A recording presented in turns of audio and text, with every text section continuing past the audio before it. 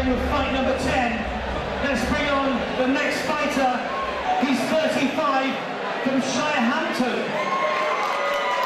He's a plumber in the daytime, but tonight, fighting out the red corner, it's Joe, the Pitbull.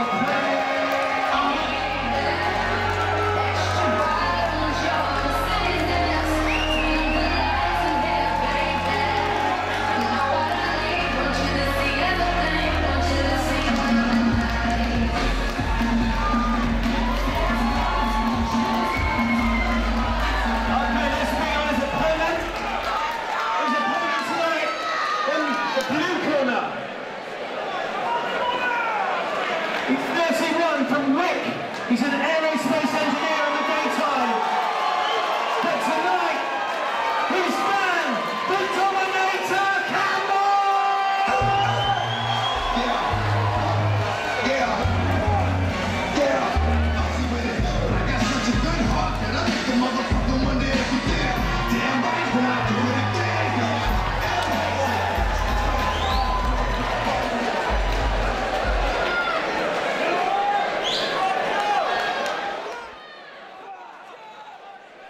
So fight number 10, and we have the Pitbull versus the Dominator, Joe Pring, plumber, 35 years of age from Shirehampton, the Pitbull in the red corner, and the Dominator, Dan Campbell, the aerospace engineer from Wick, 31 years of age. And as you can see there, as Peter Markland gives them their instructions, nothing between them physically. 2 in a row for the blue corner in the last 2 fights. Will this change, or will the momentum continue? Well, the Pitbull has come out just like that, swinging straight away, and immediately forces the response from Campbell. The arms are flailing from both men, and they immediately tie up, and our referee has to jump in the corner and separate them.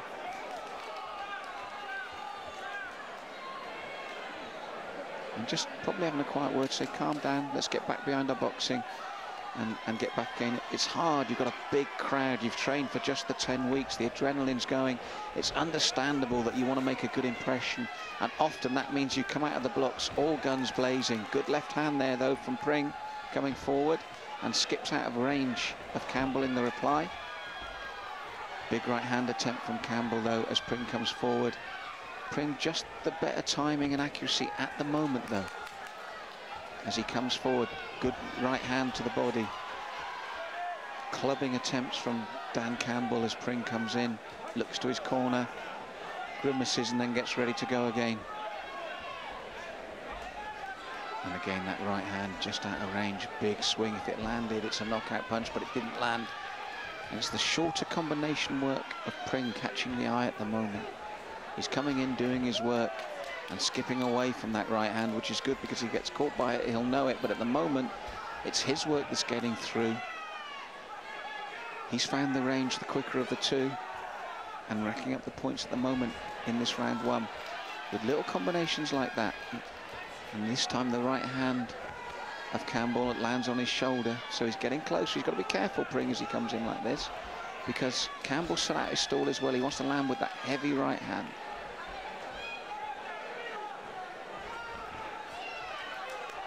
Pring working well behind the jab, focused, doubles the jab and throws the right hand, and he's having success with it here in the first round. And again, coming forward, landing his shots. Just got to keep that left hand high because the right hand of Campbell comes over the top. But at the end of that first round, you've got to say a lot of effort by both men, but Pring the more accurate, found his range quicker, got his timing better and his accuracy. So I'm going red corner for that opening round.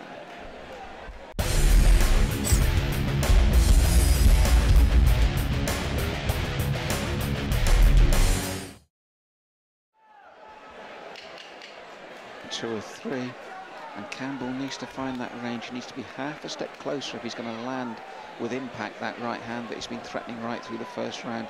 Pring, he's just got to do more of the same, but keep that left hand high, because if Campbell does find that range and that timing, that right hand will come straight over the top. So round 2 of potential 3, I've got Pring 1 to the good. And this time it's a stiff jab attempt from Campbell that forces the Pitbull straight into action, throwing those short little combinations again that worked for him so well in the first. And while he's got his man on the back foot like that, worrying about defence, he's not thinking about the big right bomb. So it's a good tactic from Pring. Keep your man moving, keep him on the defence, keep him thinking. And that's what he's got to watch for, that big right hand over the top. It can be thrown instinctively. You don't have to see where your opponent is. You just throw it and hope.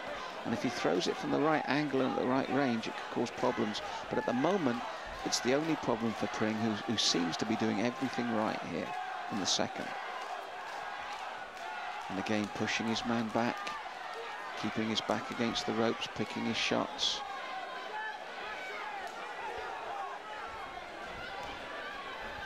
And again, Pring doing the right thing, throwing the combinations, making Campbell think, making him defend, and while he's defending, he's not throwing his own leather or scoring his own points. So deep breaths from both men, but it's Pring coming forward again. Good stiff left to start that, then the right over the top. And again, as Campbell comes in, the stiff left catches him once more. And this is the problem for Campbell. You can see what he wants to do. You can see that big right hand thrown. But he's got to give more. He's got to set it up. He misses again with it. He's got to set it up with the jab. Got to move in. Can't be throwing it just on the defensive there when he's not really looking to see where his opponent is. And if anything, a more dominant round here in the second for Pring. Open mouth now, Campbell. Left to the body from Pring as he comes in. Good thinking work from the man in the red corner, picking his shots nicely. And that big right from Campbell showed the fatigue. He bent over almost double after throwing it. And Pring gets back, working with that stiff left that served him so well in the first round. And it served him well again in the second here. So I've got him 2 rounds to the good with just 1 to go, and really Campbell's only hope is to land that big right. But he's got to set it up first. He's got to have enough energy to make it impactful here in the third round. Pring, he's just got to stay out of trouble.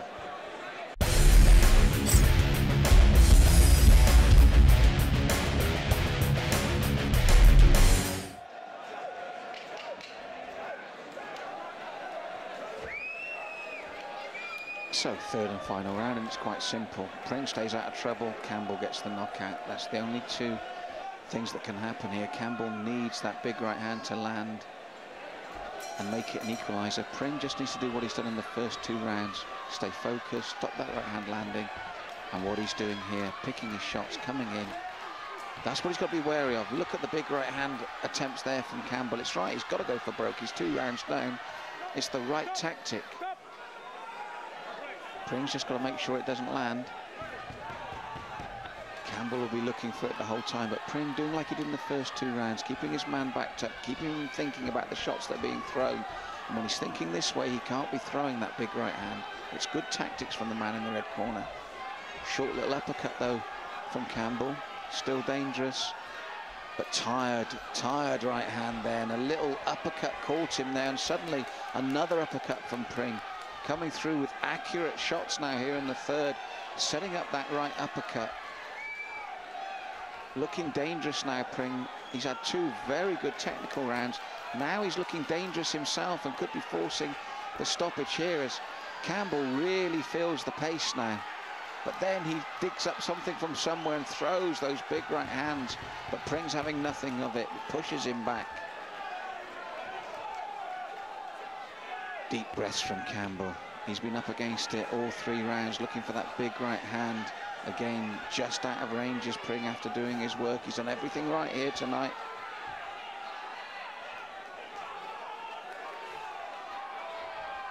And looking to come in again, whereas you can see Campbell looking just to throw that big right hand as Pring comes in. Pring aware of it, does his work to the body and then the head, then moves just out of range of the right hand. It's been frustrating for Campbell all night.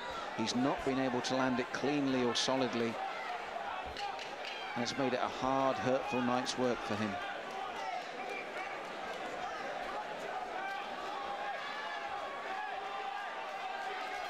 So they look at each other, it's there, that is it, that is the final round. Pring puts his hands up, and I think rightly so.